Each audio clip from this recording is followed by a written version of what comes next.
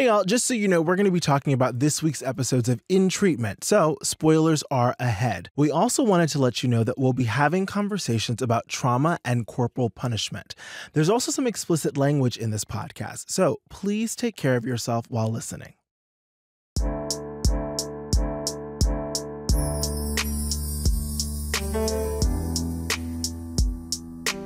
Hey y'all, my name is Brandon Kyle Goodman. My pronouns are he and they, and I am a writer, I'm an actor, and I'm an activist, and I'm also a proud Black queer person. And I am Dr. Janelle S. Pfeiffer. I'm a licensed clinical psychologist and academic, and I am also a mom. And welcome to In Session, which is the official companion podcast of the HBO show In Treatment, where we're going to deconstruct what happens on the show to understand how therapy works. Just as a reminder, this is not a substitute for therapy. So if you feel like you would want to talk to somebody, please reach out to a mental health professional. Let's get started. Honesty is all you can offer another person. If you give them honesty and they don't respond in kind, that's on them. So we are with Dr. Brooke in her third session with her three main clients. So we're still seeing the maternal transference happening between her and Eladio. We get a little deeper into Colin and his marriage, which was really interesting. Mm-hmm. And then also we see Brooke spiraling in her addiction. Mm-hmm. But what really stuck out to me this week was Layla's session. Oh, yes. Layla's session really hit home. And there's so much there related to spanking and culture and mental freedom as an idea. I think we could spend the whole session just talking about Layla. I think that's a really good idea because I know that this session really brought up a lot for us. Can we actually make a disclaimer here? I want to give us permission to fumble as we talk about this. Mm-hmm. As we're talking, I find myself on the verge of tears as we unpack this. Me too. So I just want to give us permission and space to fumble and say some things that may be triggering to our listeners. And so also listeners, please take care of yourself as we unpack this thing that is so deeply rooted in Black culture and so deeply rooted in our childhood. Mm-hmm. But we're going to do our best to untangle some of it and have some takeaways. Mm-hmm. Beautiful. So why don't we start by talking about Layla's exchange with Brooke about being punished while she was growing up. Anyways, my grandma found me and dragged me and my suitcase all the way back home. And yeah, you know what happens to a Black girl when she doesn't act right?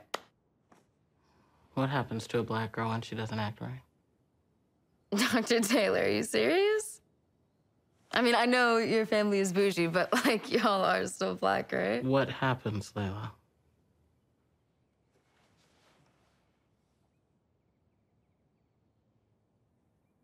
You have to pick the belt. Was corporal punishment a fixture in your childhood? Jeez, corporal punishment? That's what's the name of that prison in Iraq? How would you describe it? I mean, not like that. You were never spanked when you were a kid? Black kids get beat. It's not a big deal. The assumption that Black people need to be punished physically is frustrating for me. We're both we're both sitting here This was a really triggering scene for me, specifically because I'm from the Caribbean. And so culturally, there is a history of spanking inside of especially the Caribbean Black culture. We're not a monolith, but you know what I mean. And I'll pause and say, I think this is much broader. It happens in parents in general and in the wider diaspora for sure. Yes. And so I definitely grew up being spanked for a certain period of time until my mother actually put a stop to it. I think when I was 7 maybe or something like that, my mother was like, no more. And I didn't understand why. And I understand why now, especially watching Layla, because there is a thing that Black children have to deal with, which is that the world treats them as adults, right? We know the adultification of Black girls specifically happens, I believe, at 6 or 7. And for Black boys, I think it's 10 or 11. We know that we're seen as less innocent. We're perceived as less. And so this idea that the world and white society is already abusive to Black children. And that spanking of Black children from their Black parents is also abuse. I'm using the word abuse on spanking, and I know that there were people like, it's not abuse, but it is. I never grew up thinking of spanking as abuse because it's not punching somebody in the face, right? You're taught like, well, you get spanked on your bottom or whatever, and that's normal. But you're like, well, what's the difference? If a child can't protect themselves, if they can't fight back and they're being hit, whether it's with a belt or a closed fist or an open fist, it's still harm. That's what never gets unpacked. Those things are looked at as separate, and they're very much the same. This is hard to talk about. Yes. So let's start off this quote that hit me right at the center of my chest when Dr. Brooks said, the idea that Black children need to be punished is frustrating to me. And frustrating felt like the understatement of the century, right? Yes. Like this clearly was much more than frustrating for her. And I think if we engage with what you just said, this idea of the healthy intention underneath the behavior of spanking being this desire to protect and preemptively harden your children to be able to face the difficulties of the world that have historically and presently and for the foreseeable future, if we're getting real, has put their innocence in a space that they can't access. Like Black children, innocence is gone in a blink of an eye, right? Their childhood is so short and fragile. So you see when you're in this position as a parent, and for me as a mother, where you look at your child and I have to pull myself mindfully into the present moment when my son is acting out because I know there is no grace for him. And I have to look at him with my eyes, seeing him as a 5-year-old and not as a 15-year-old. I have even had to pull the words back into my mouth of, you can't mess up. And he can't understand this. He's a child. You know, his frontal lobe is nowhere near developed, right? But that feeling of protection that I am trying to prepare you for a world that is going to not give you any grace. It's not going to give you a second chance. And I guess to my thing about the spanking being abuse, this is what makes it complicated. Because when we think about abuse, we think about anger and hatred and fuck you. Whereas I do believe that some of spanking, especially for parents, is out of fear and out of love. It doesn't, I'm not saying it makes it right, but when you leave my house, I cannot protect you. And so I need you to know how to fall in line. And the quickest way I know how to do that is to spank you. I think is a lot of the thinking behind it, right? Oh, yes. I love how you said that because we're starting to think about the thinking and not the excuses, right? We're not justifying, but part of what we're identifying, and I can imagine doing this therapeutically, is then what tools do you need to fulfill that healthy intention in a way that is going to be positive? I even remember growing up, and I think that Layla alludes to this as well, you would hear white parents talking to their children and kind of explaining and justifying and bargaining. And, you know, your Black mom would be like, no, like, what is this? This is not. But the idea that behind it, we know that it's important to be able to slow down to help a child to explain their behavior in context. We know it's important to have other tools in your parenting toolkit that you understand how to reduce the behaviors that are worrisome for you, the things that have you scared. There are ways to engage with that fear and do the work as well as a parent to go through some of your own trauma and some of the internalized white supremacy that is seeping into your household, right? Yes, because what did fucking slave masters used to do to keep Black people in line? They used to whip us. Do you know what I'm saying? It is the same tool, the same oppressive tool that we as a culture have adopted to keep our kids in line because we know what happens in the same way that when a slave, quote unquote, misbehaved, what happened, right? It's not different. right? If we're looking at our news and our headlines, when we're recording this, it's the day after a year since George Floyd was murdered, right? Yeah. And so again, like an actual representation about what happens when a white person thinks that you as a Black person in a Black body is quote unquote misbehaving. And I think what was so triggering at this international level, but at this deep internal level for so many of us Black folks, was that it feels like the margin for error is so small and it could be anything at any point. And part of what I want to make sure that I bring to the foreground is I think that these conversations are already shifting. Intergenerationally. Sure. We are identifying these historic influences and this history that has informed some of the cultural practices that came from the place of survival. And we're claiming new ways of engaging with our children, with ourselves, that can help us try to thread the needle of preparing your child to engage with the complexity of this world, but also not neglecting the need for freedom, for joy, for a child. For innocence. Exactly. Yeah, I mean, Layla says, the stakes are too high to not be quiet. This idea that the misbehavior is speaking out. Like if you speak up, but you speak out, you are misbehaving, and that can literally get you killed. That's, I think, what makes this conversation so hard. And again, the separation between when we say abuse and we say spanking, and I'm saying that they're the same. It's hard because you're like, yeah, the stakes are high. And so some parents go by any means necessary. I have to make sure my kid stays in line and knows how to act. And then for the point of this podcast, which we brought up, the first episode, it's like for us in our culture, who has time to worry about this therapeutically, right? You're like, depending on what my circumstances are, where I live, my finances, how many kids I have, if I'm a single mother or single father, all these things where like, how much time do I have to sit down and ask my kid about his emotions, right?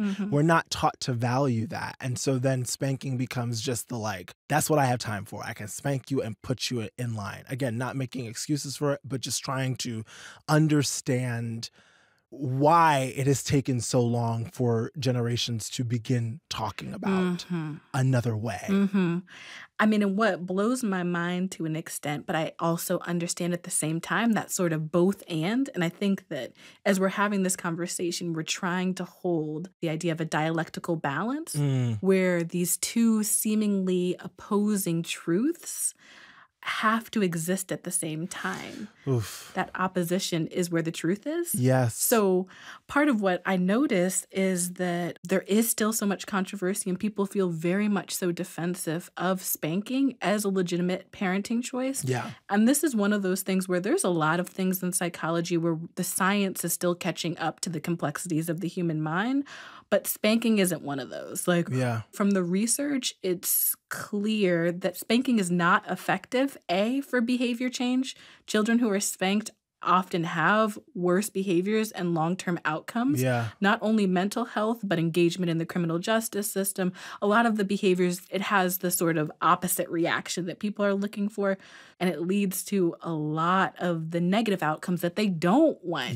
So it's that much harder to watch because you see people trying to use a tool that's like, trying to fix a broken bookcase and all you have is this like hammer. You're like, no, you need some other tools in the toolkit. So I do like to underscore the fact I know that people feel defensive, and especially when they look back at their own families and they say, I turned out all right. Right. That's always it. It worked for me and I'm fine. Just because you didn't experience the full negative effect of it necessarily, there are still, I think, underlying things that you're probably not aware of that are connected to spanking and being spanked. And so I would argue some of those things is it's harder for you to find a safe space. It's harder for you to possibly trust. Maybe it's not physically, but verbally, you might be somebody who lashes out in the same way that you were literally lashed. But those are things that you're not conscious of. You're just like, I turned out okay because, I pay my bills on time. It's like,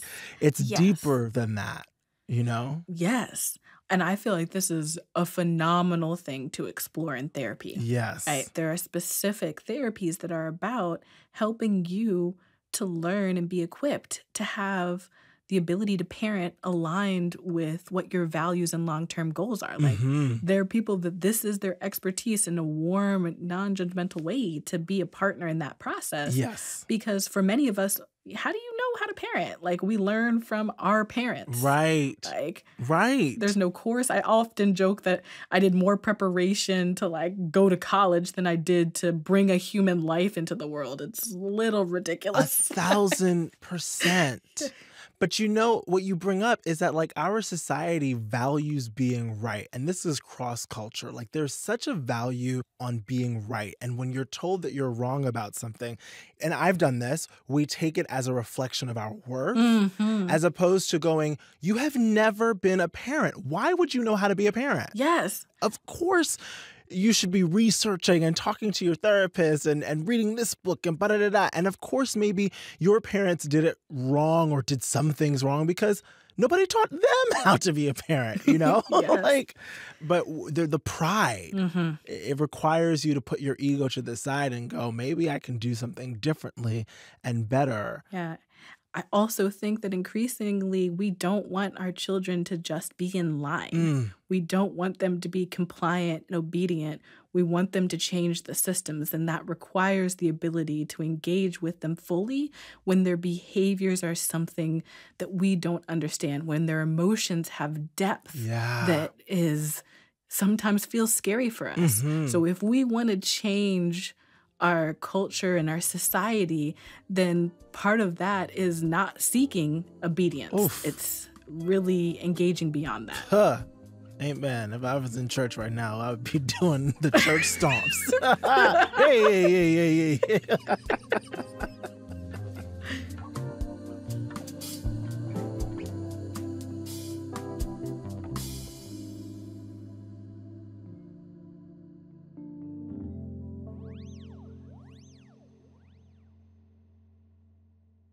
I don't deserve to be hit, and I wasn't hit, I was spanked. I mean, there's a difference.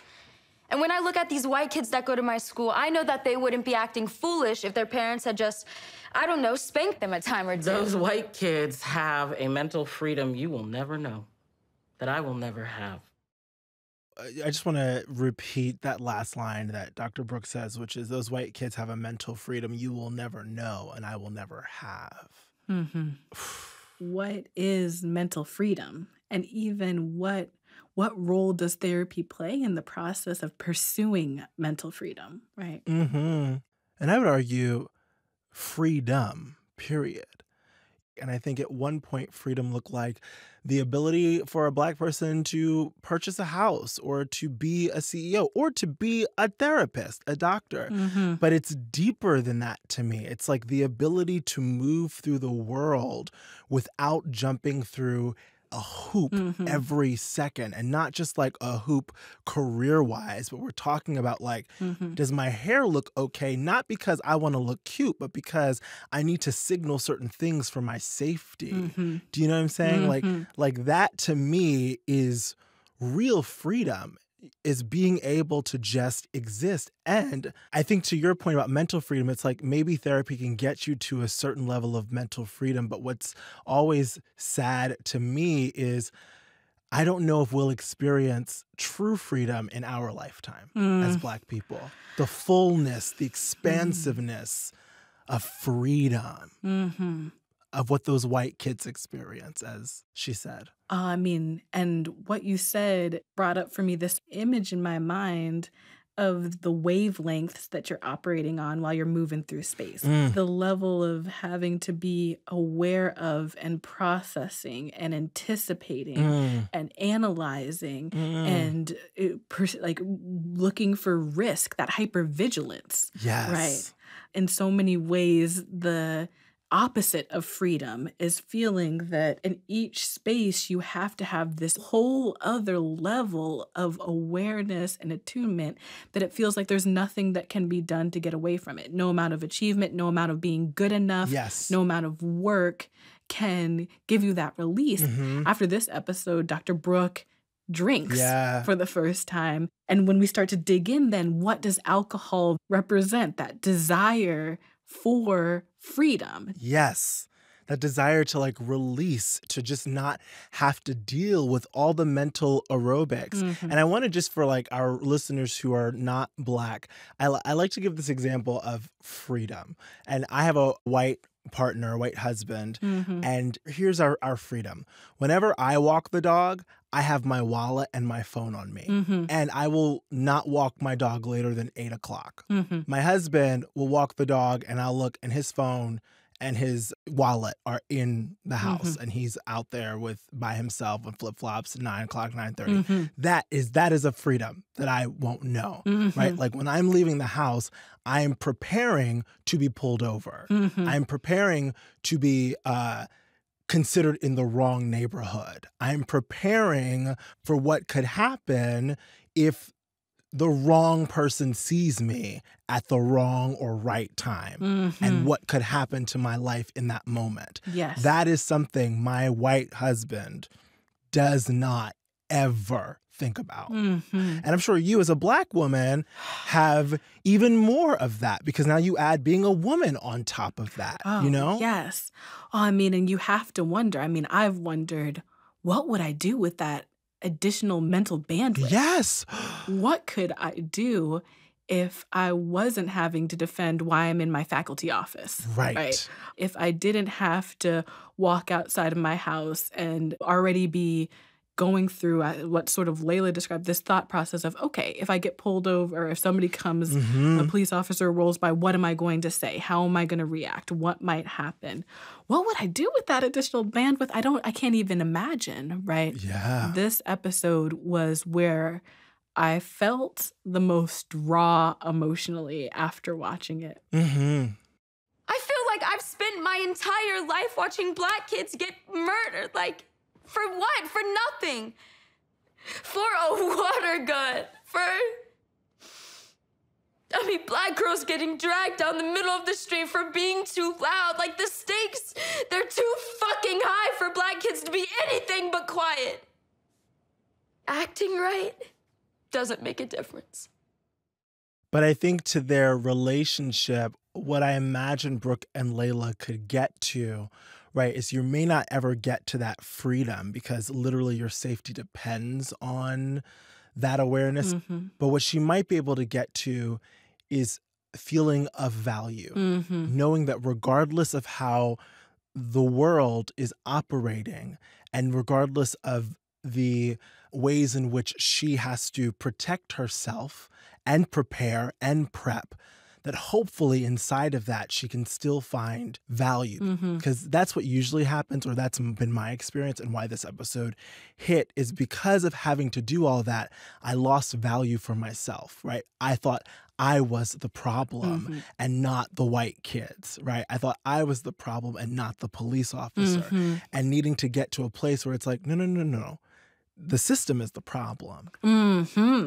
You know, and sure, there are things I got to do my mother would always say, just get home, right? There are certain things that I have to do to make sure I get home, which is even another thing that, you know, I imagine certain families aren't saying. But can I find value for myself? Yes. Can I find value for my experience? Can I find value for my worth inside of that? Yes. I believe it's so essential to have these nuanced, full conversations that doesn't only focus on the pain and the restriction and the suffering, but also thinks about the unique strength and resilience and flourishing that accompanies that as well, right? That these are two sides of the coin. And I think we are such a polarized sort of society that we want truths to be clean, and they just aren't, right? Yes, right? They aren't. They aren't. They are not. So part of what this idea of, like you said, of finding your value in it, and you can see there is something special about her being in the room with a therapist who she doesn't have to explain that. Yes. She doesn't have to do any education. She doesn't have Yes. to do any labor. They are resonating at like a heart level. Absolutely. You know, having Black, Asian, Latin medical professionals is important because that identity, when you're trying to deal with that, is important to not have to explain. And it's also why it's so beautiful to see now she can go deeper. She has a shot at finding that value because Dr. Brooke, I think, understands so viscerally the chains of the system. Yeah, you can imagine that this is just the starting point and that they can really dig into it. Yeah.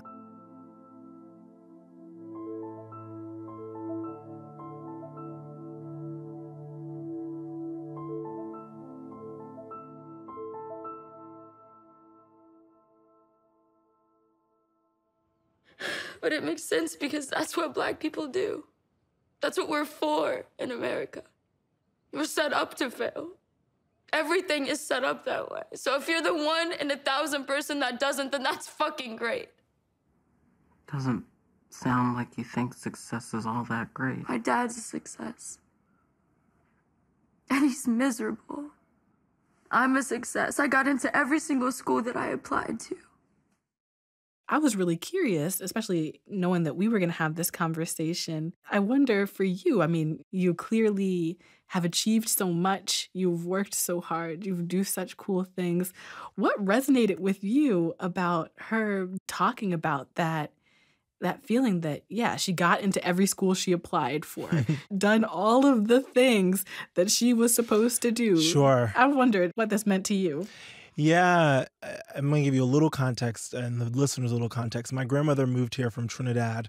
She's the first in the family to move here. And as you can imagine, a Black woman from the Caribbean, immigrant moving here and then establishing a whole life. When she passed away about 10 years ago, she was the Reverend Dr. Virginia Goodman. So she had gone from like a bus driver to starting and beginning and running churches. And my mother's also an actress. And I've only known my mother's an actress, which is also a wild thing to like be able to support yourself and your child and your family just acting as a Black woman who was acting in the 80s and the 90s and early 2000s. I like to say this is before Oscars So White. This is before Obama. This is before we're embracing Black hair, you know, to be a dark-skinned Caribbean Black woman doing it. So they really worked to make sure that I went to private school, that I, you know, got into the best schools, that I had all the resources that I needed. And it wasn't that they were rich by any means, but they broke their back to make sure I had that. And so I would work my ass off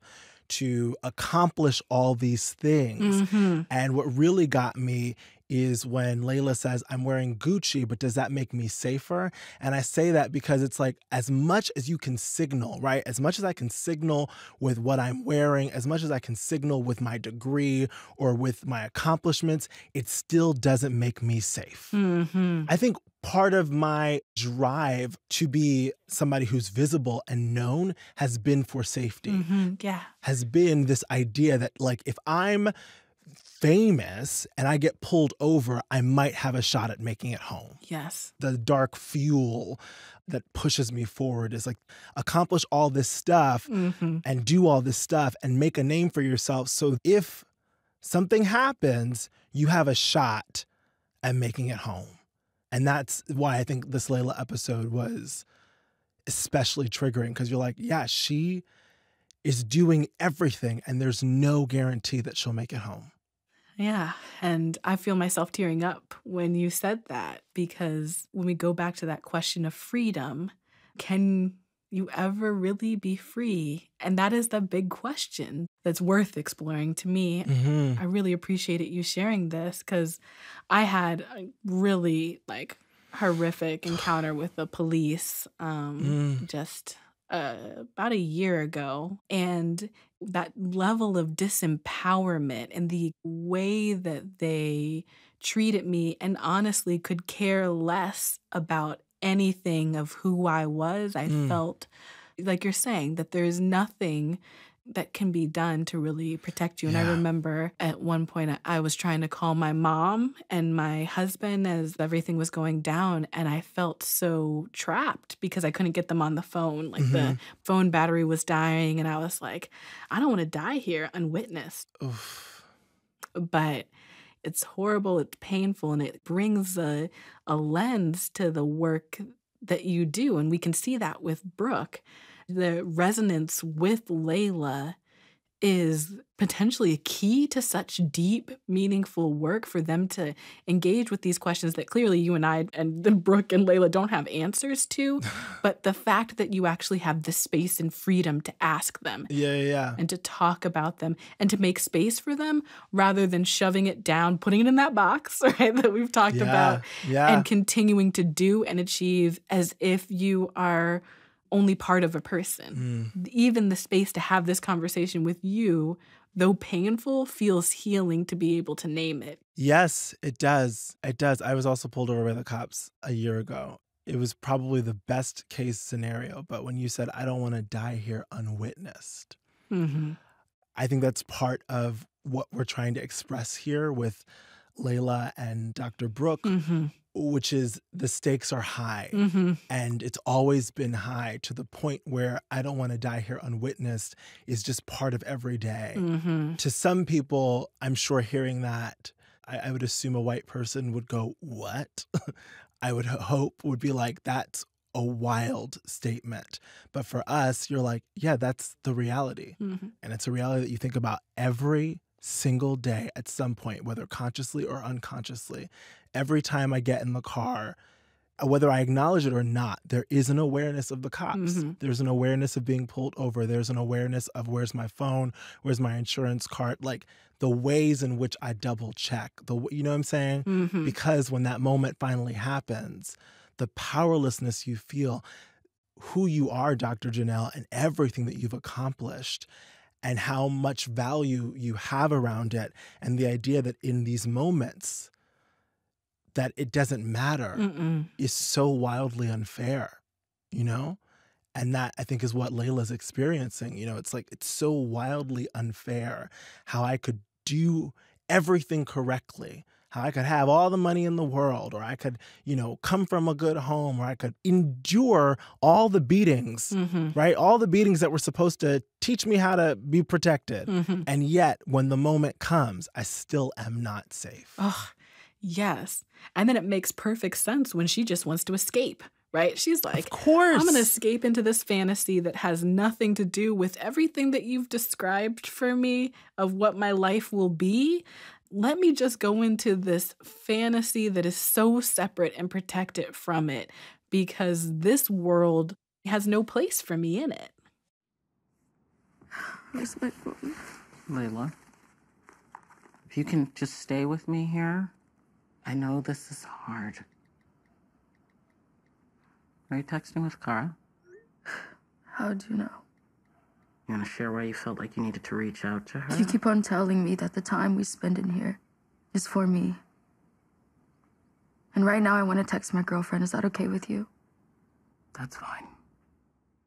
So, Dr. Janelle, let's talk about the end of this conversation with Brooke and Layla, which didn't really feel like it had an ending. We saw that Layla retreated to her phone and Dr. Brooke went to the kitchen. They had this really intense conversation and then kind of a shutdown happened. And then Layla left. What do you make of that? Yes, this was hard for me to watch because the pain was so evident in this. In therapeutic work and in my experience, one of the most important things that a therapist does is when you dive deep in, when you start to pull that up, is really being able to help the client close the loop on that and come to a space where they're able to leave with that reconstitution. It felt fragmented. What I'm assuming is that Dr. Brooks' distress got in the way of her really being able to create that cohesion and bring it back in. That's time. Is there, like, something you should say? What do you mean? So I can go? You're free to go whenever you want, Layla. Well, thanks for today. You're welcome. See you next week. Yeah. Okay.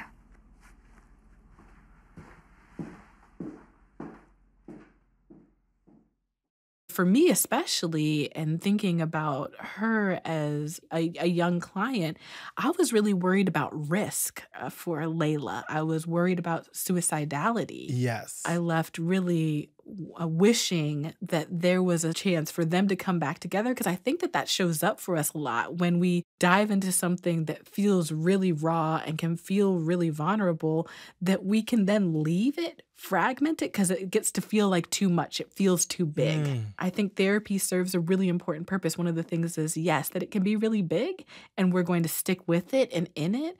And I always think of the image of emotions as a wave. Sure. Like it comes at crest and then it gets to a point where it can recede. It feels more manageable. That isn't shutting down, but really being able to bring it back together. It's like we've talked a lot about the box, right? Like opening the box and the fear of opening the Mm-hmm. box and being able to put the box back on the shelf, right? Like Yes. that's what we were missing. Like they just opened the box and like left everything everywhere. Yes. As opposed to, okay, just like let's take it and put it gently back on the shelf and we can come back. You know what I'm saying? Like that organization, that reorganization. Yes. Yeah. Yes, yes, yes.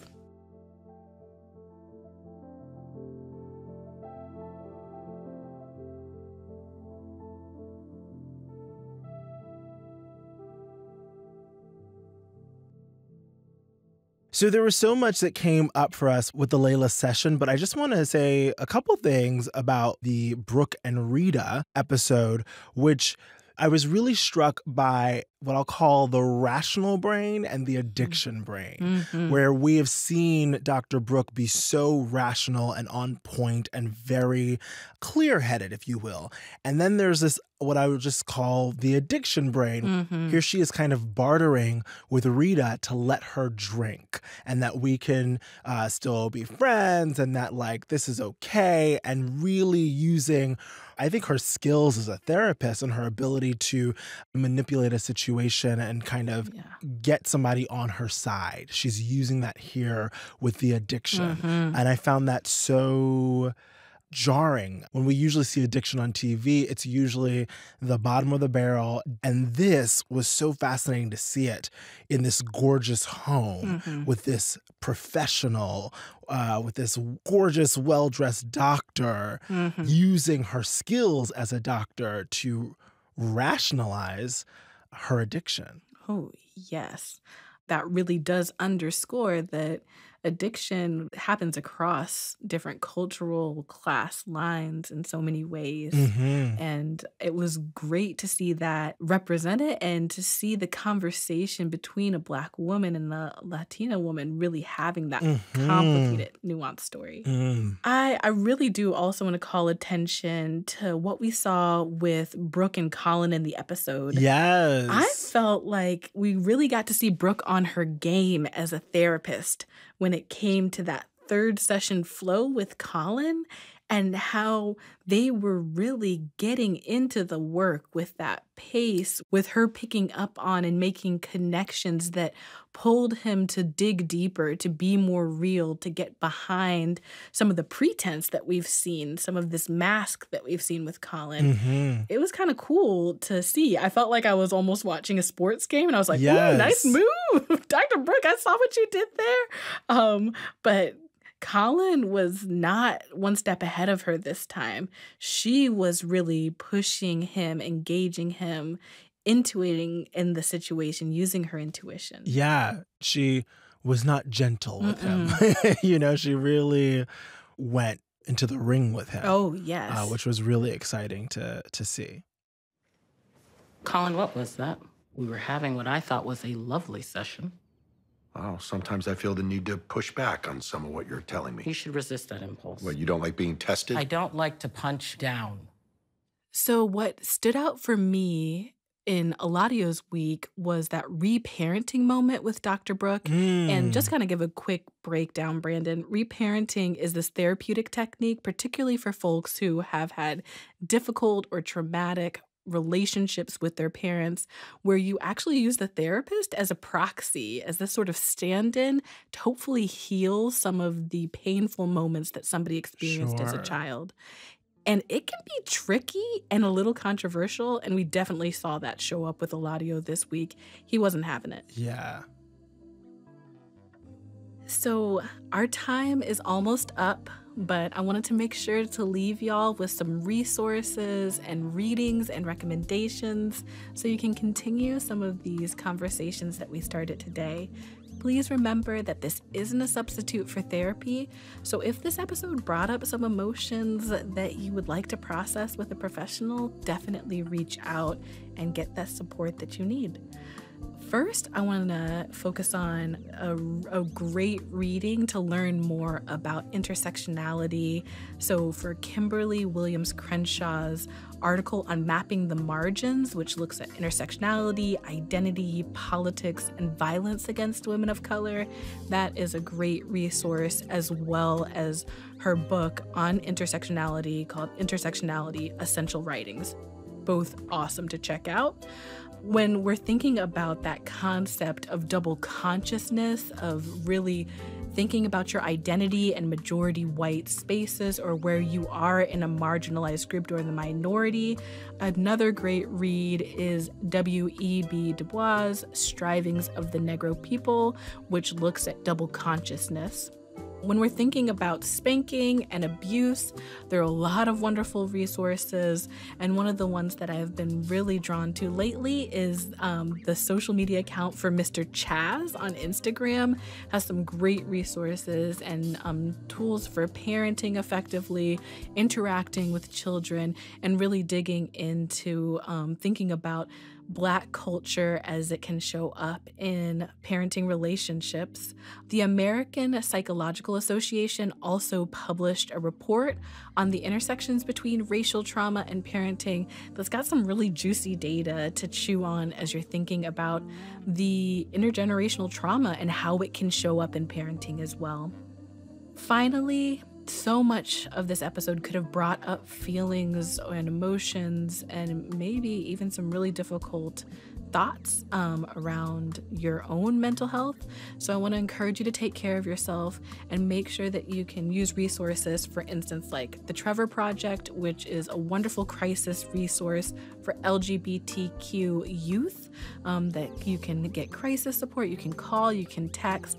They have resources and referrals to affirming providers to be able to help you connect and get support.